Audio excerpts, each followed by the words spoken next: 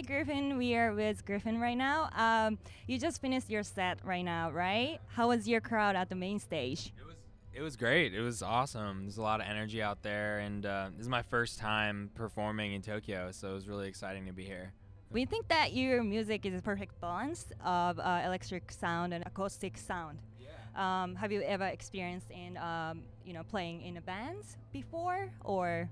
Yeah, that's a good that you picked up on that. I grew up kind of like a band kid more so than like electronic music. I played the piano when I started playing when I was 7, and then I picked up the guitar when I was like 10 or 11 years old.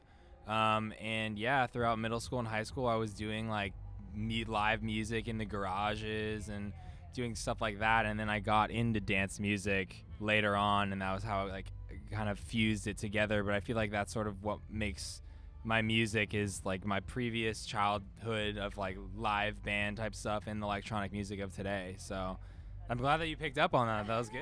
That's great. So have you ever like play instrument before? Yeah, like I've been playing the piano for a long time, like classical piano stuff, and the guitar, and I play a little bit of the drums too.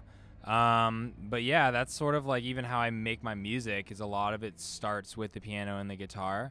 And I think that's what kind of helps give it like acoustic analog type sound. That's what I try and do in my tracks. So That's great. So this is your first time playing in Japan, right? yeah.